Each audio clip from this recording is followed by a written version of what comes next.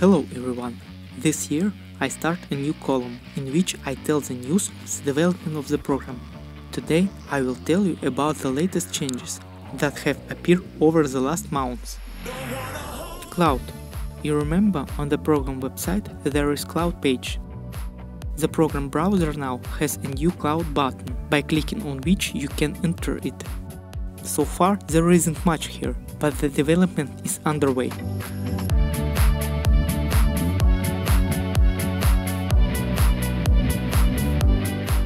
UV wrap by default. Let's say you have a model without UV. In such case, you cannot color your model. Now, when you import a model, the program makes UV automatically, but of course it's better to do UV in a 3D program. Curvature baking node. With this node, you can bake and take a curvature map.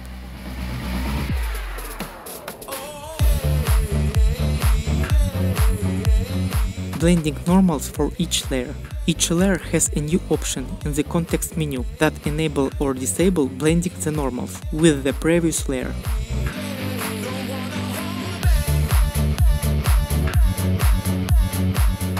Color swatches tab added a new tab where you can create and save your swatches of color.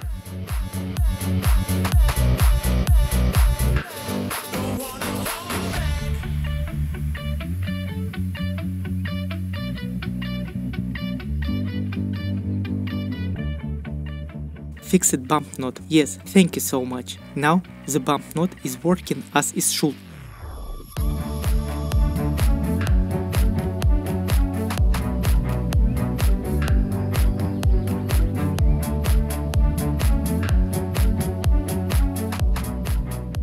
Update mapping node. Parameter input channels appear in the updated node.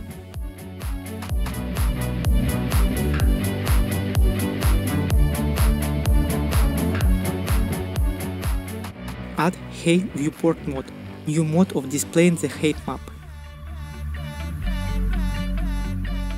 Well, that's all for today. Thank you all and take care of yourself.